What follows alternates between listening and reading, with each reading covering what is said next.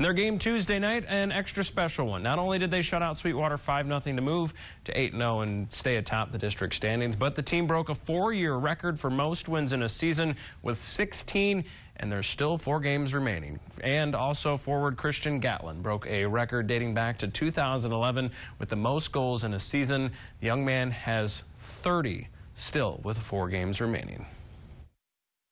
It's the best feeling in the world. It's definitely something that I'll be able to look back to after I graduate. And yeah, being this my 4th year, I think it was a great accomplishment. And I think it's the team. The team is just great. And yeah, without them, this team would be, I don't know, not where it's at right now. The accomplishment is great.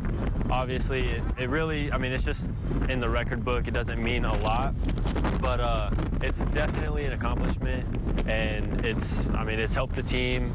I don't do it for myself. I do it for these boys.